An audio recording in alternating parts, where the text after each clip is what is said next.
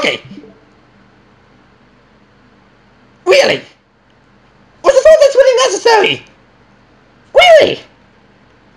You had me all confused and worried for a moment.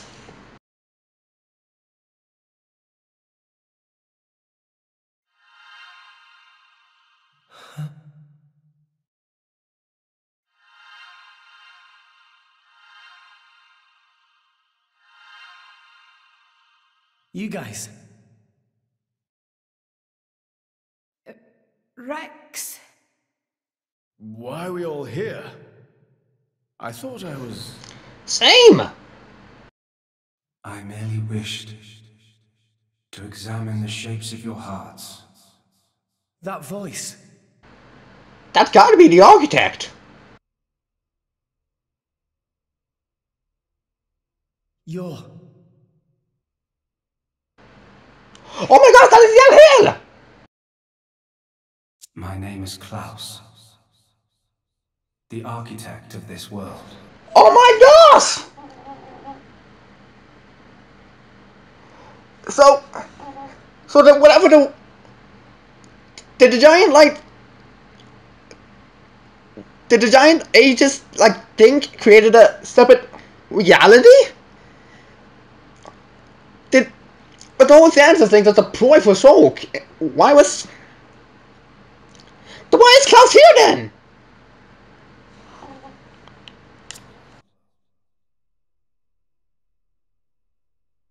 I have watched over you all this time. I have seen your thoughts, your desires, the things you have achieved. So you did that just now? Yes, those were not your present forms, but alternate possibilities. Oh. Well, I mean, if you would have told us that the first time, that would have been, I don't know, perfectly fine and not making me worried what the fuck was going on. Jeebus! Your other selves that lie within, that is what I wanted to see. Our other selves? You mean we're all thinking stuff like that, deep down? Was that how we really feel? Then you saw it too? Looks like we were all shown the same kind of stuff. Yeah. It creeped me out. But what are you trying to prove? Yeah. Those were the fears you harbor. Fears? I don't get it at all. What was your purpose in showing us this? Those were not pleasant visions to behold. Yeah, they weren't. My only purpose was to find out how mankind has changed. How? And where it is headed.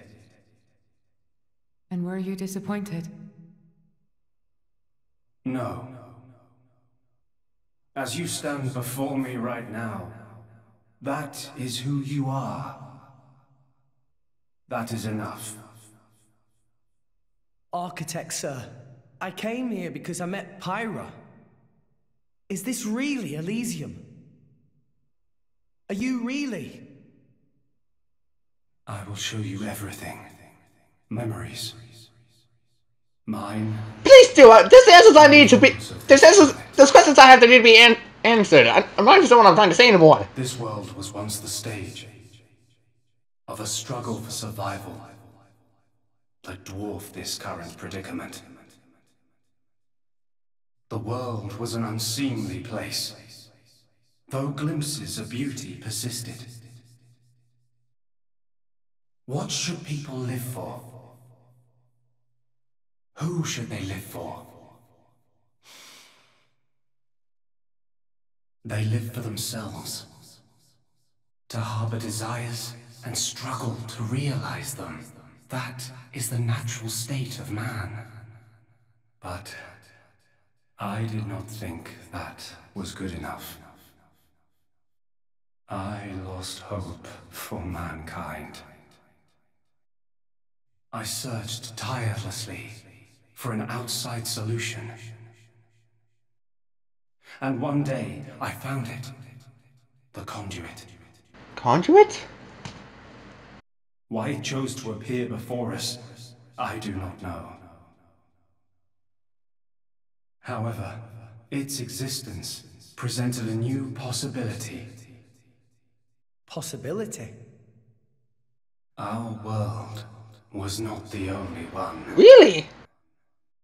Endless universes coexist, side by side, Oh, yet all completely unaware of one another. I see. The conduit was our link to these foreign worlds. And I opened that forbidden gateway, praying that it would change the world. But then this happened. You have seen the plane called Moritha, have you not? Yeah? That is what remains of my world. Really?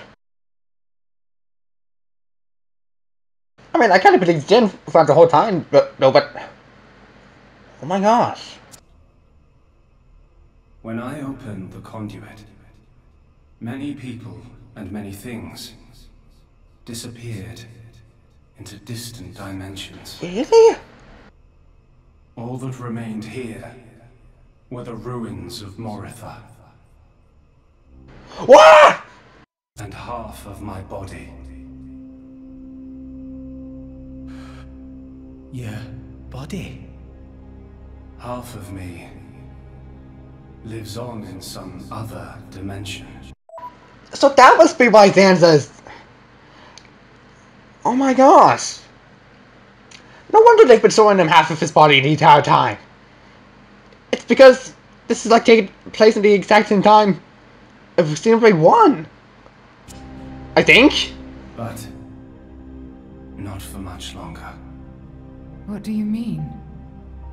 The moment of my other self's demise draws near. Oh my gosh, it literally is connected. It literally is happening. This game really is happening alongside this first one. Father, you... I was a fool. Because of my foolishness, I lost everything. Left here, alone and broken, I longed for oblivion, but even that eluded me. This is my punishment. Retribution from on high, for the sin I have committed. On high? There was only one thing I could do. I had to atone for my sin. I swore to restore this world.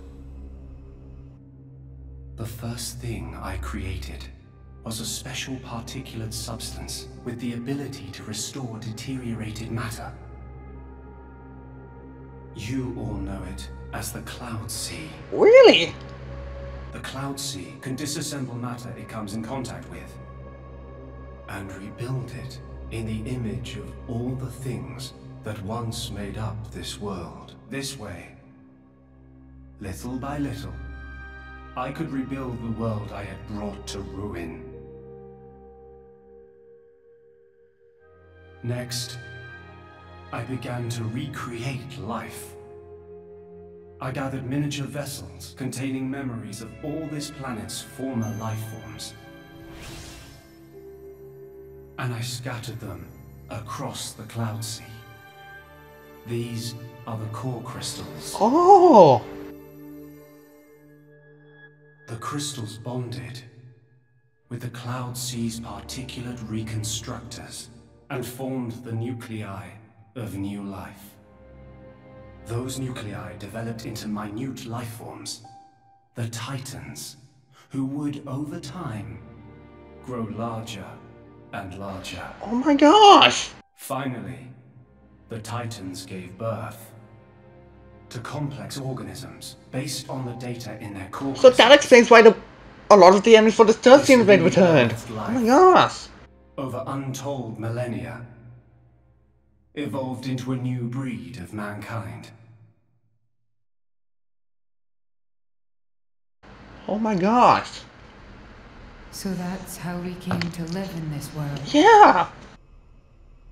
But I did not trust this world, born as it had been. What if it were to repeat our mistakes?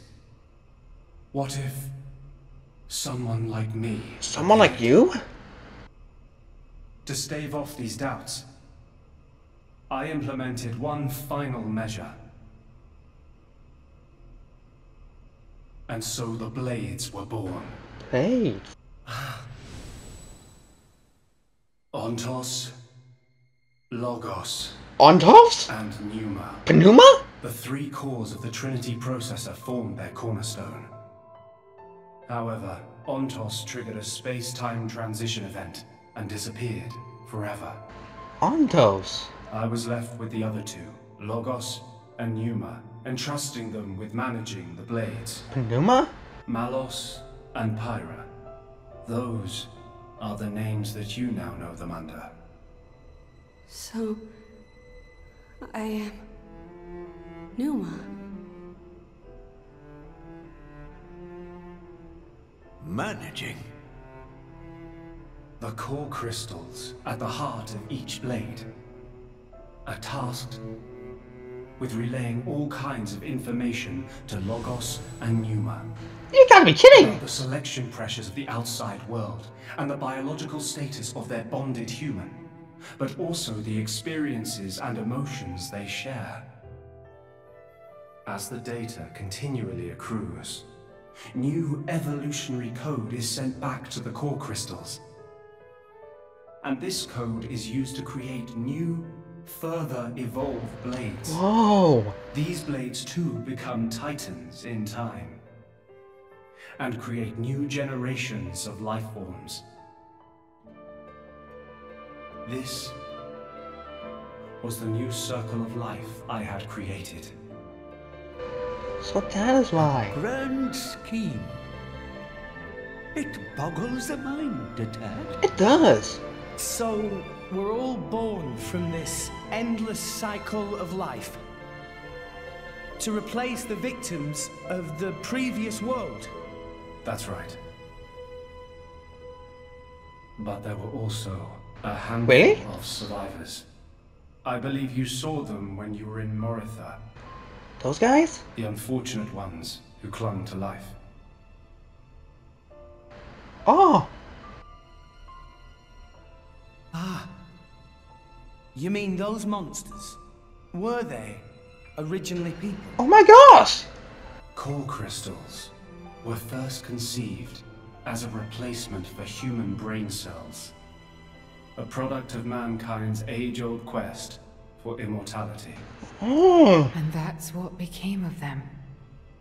How awful. But that technology became the starting point for the creation of blades and titans. So, in one sense, their sacrifice was not in vain. I guess so. Though not all may see it as such. Yeah. So tell us, in the end, did we develop as you had hoped? What do you think? I couldn't possibly.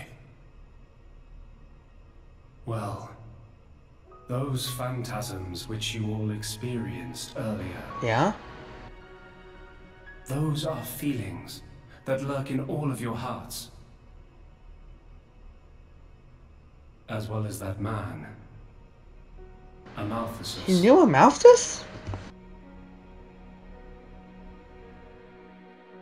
When a person loses something, they cannot help but seek a reason why. Within themselves, or in others. They seek a concrete answer to the question of who they really are, deep inside. Oh my gosh. Such a very lonely existence. But perhaps that is what it is to be human. All this data passed through me, and I knew. Oh.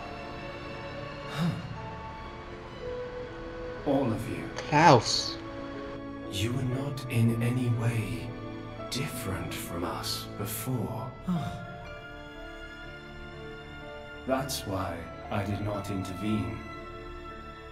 500 years ago, when the man finally arrived here, I did nothing when he took away Logos and Pneuma. I stood and watched as Logos, instantiated into blade form, set out to purge the world. You don't make sense. Didn't you go to all that trouble to rebuild it? Then why would you... It is fate. Fate? It is fated to happen. It cannot but happen. My atonement was doomed from the start. That can't be. I had made my peace with it. Once more, I longed for nothing more than to disappear. However, something has now changed. And that is you, Rex. You and Pneuma.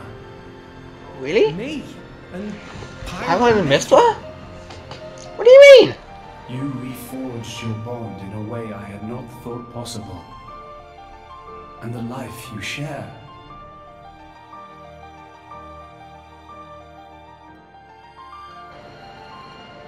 Oh.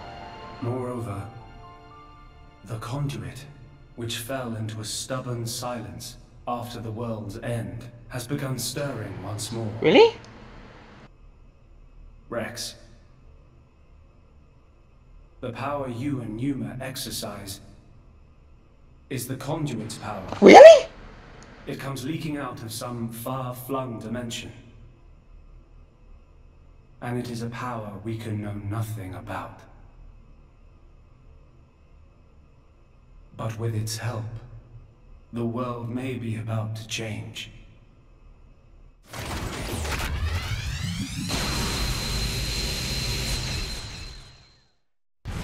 What is happening?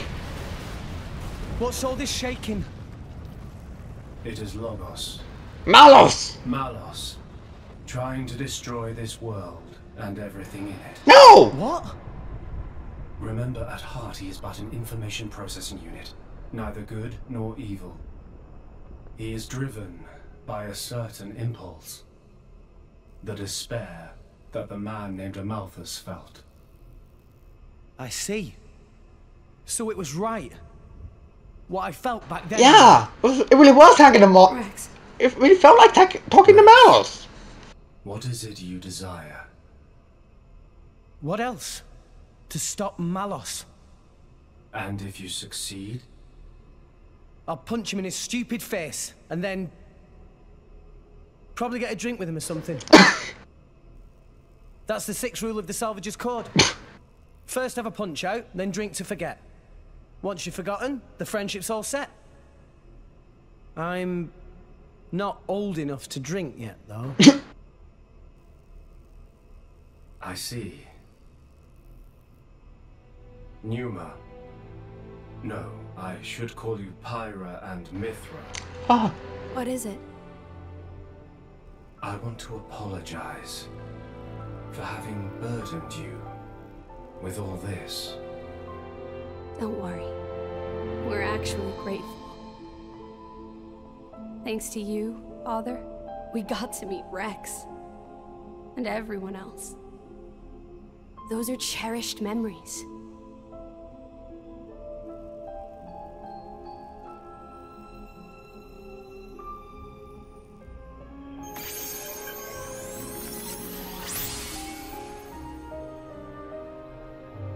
Father. I have transferred all of Elysium's data and authorizations to you. Oh. Make me proud. We will. Rex, Yes? Yes. I will disappear soon.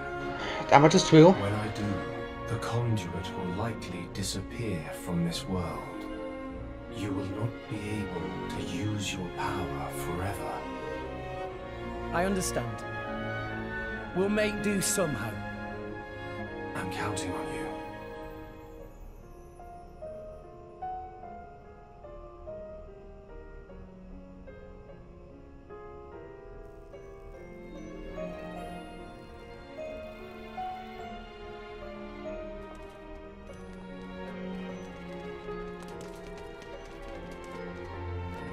Klaus. Have you changed your mind about this world? Right now, I think I am glad I met you all. Got it. Then, our answers match. Thank you for giving us all life.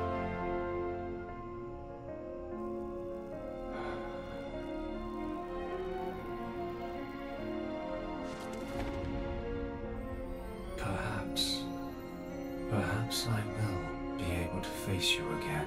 Perhaps? Galea. Galea? Wait, Mayneth.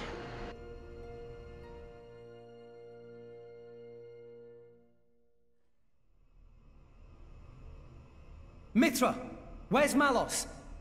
If he is here, I know where he must have gone. Where is it? Tell us. The greatest of all artifices. The Ion. artifice that exists solely to destroy the world. Ion. Ion? So that's what Malos meant.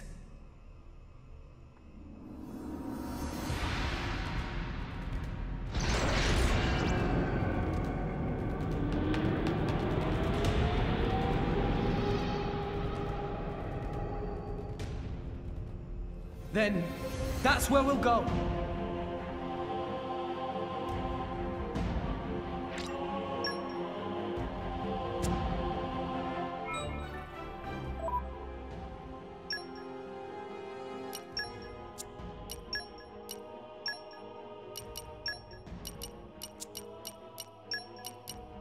Counting on you.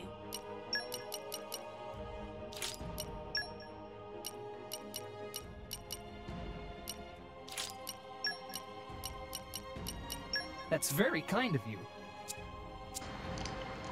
So, with that, we have met Klaus once more.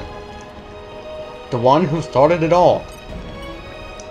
I will disappear soon. When I do, the conduit will likely disappear from this world. Yeah, with Pyro, Mr. and X. Jeez. I kind of feel bad for Klaus. But we must go on. Next time on Let's Play Xenoblade Chronicles 2, it's off to stop Malos. See you guys then.